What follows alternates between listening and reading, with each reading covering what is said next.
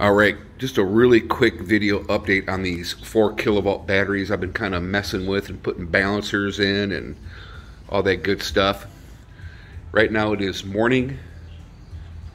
All the voltages are dead on, and I've been taking the batteries all the way down to 0% state of charge. So all 4 batteries are sitting at 0 right now.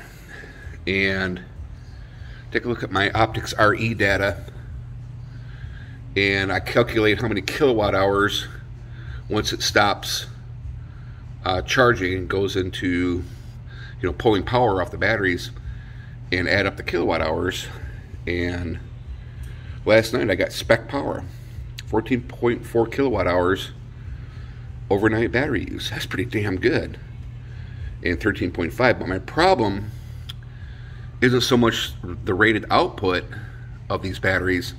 It's that when you take them down to 0, they're supposed to reset the state of charge on the app that talks to the batteries, or to the BMS on the batteries. And it's still widening. But from what I can tell, the balancer is helping.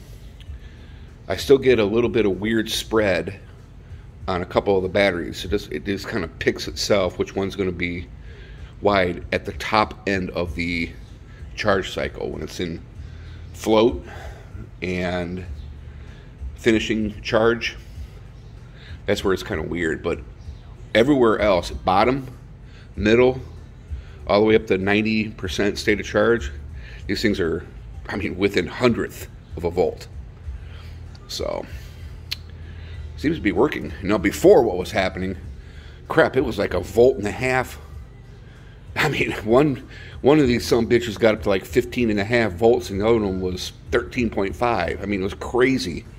Now they're staying like they're playing well together with the balancers installed, the 2 balancers I put in there. All right, so I'd tell you that, and I don't know why the state of charge doesn't reset like everyone says it's supposed to when you take them down to 0%, and then you bring them all the way back up to full charge. I would like to see all of them say 100%, but they don't. It's still about 7% difference between the highest battery and the lowest battery. So I don't know. I just think they didn't have the engineering figured out on these series of batteries. I got one of the newer ones when they first came out. So apparently the later versions are a little bit more advanced. They worked out all the bugs, but I don't know. Hell. But I got the kilowatt output. They're outputting. Shoot. 14 plus kilowatt hours overnight. Heck yeah, I'll take it.